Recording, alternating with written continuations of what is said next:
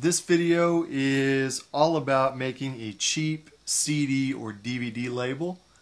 As you can see, I've got a CD sitting on this X-Acto pad, and I'm going to go ahead and get started and show you exactly what we're going to do. I've got a couple instruments.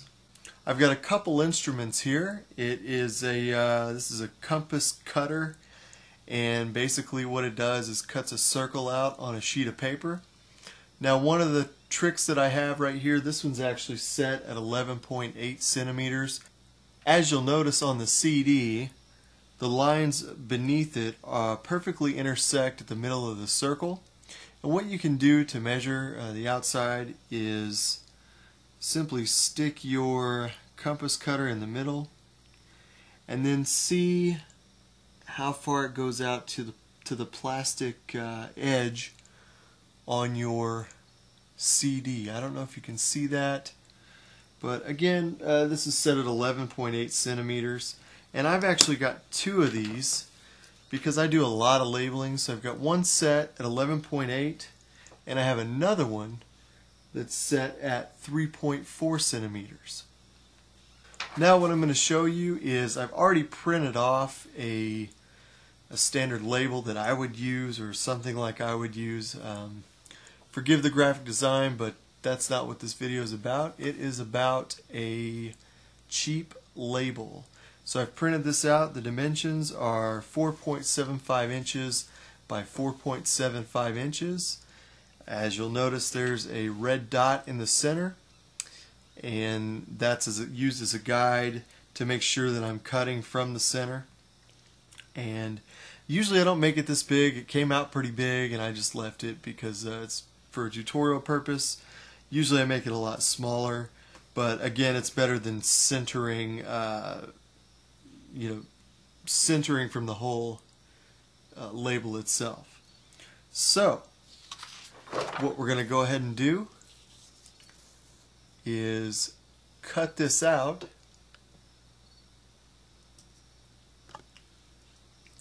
It's a very simple process. First, you take your larger compass cutter, and you want to light it up in the center of that dot, and then what you want to do is go ahead and cut the outside. You'll notice it leaves a little bit out there. That's okay. Just make sure when you're designing it that you account for that. And some of this is trial and error. You may mess up a few before you get it. I did, so not a big deal. So now we're left with the outer cut that's done. Then all we simply do is use the same hole we just used. And if you're only using one compass cutter, what you want to go ahead and do is set it to the proper diameter and simply make the same kind of cut.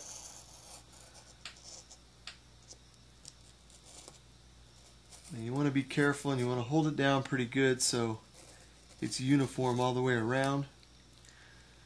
Sometimes they don't always come out perfect, depending on what that's for. If it's for a family DVD or something like that, it really doesn't have to be perfect. If it's for a demo CD that you're selling for $3, it really doesn't have to be perfect. What I do if I get what I call a little doodad on there is take an X-Acto knife and go ahead and cut that off. Do a little fine tuning on it. Now we have a cheap label, and I'm going to show you how to apply this label with some spray adhesive. Okay, now guys, what we're going to do is I've got the label right here. What we're going to do is go ahead and apply it to the CD, and I'm going to show you how to do that. I'm just going to go ahead and spray that on the back. Now you want to make sure you do this liberally to make sure that it covers your disc. Okay, it's got quite a bit on there. The cool thing about it is it's tacky. It's not super sticky, it's tacky, which I think helps in the long run. I'm going to go ahead and get rid of this stuff for visualization purposes. Now, I bought this because, as most of us do, we buy that kit. Now, what I do is I take the X-Acto knife and put it on here just like that. Line it up as you would one that came with the kit. The reason I started doing this was that the refills were very expensive. Not only that, but I could never get my printer to line up just quite like I wanted it to. With this, it comes out pretty good every time. So you just stick the CD on there as you would with the other kind of label. Press it down, turn it over, and make sure it's on there good and tight. Now, doesn't look too bad, I don't think. And I've made quite a few of these.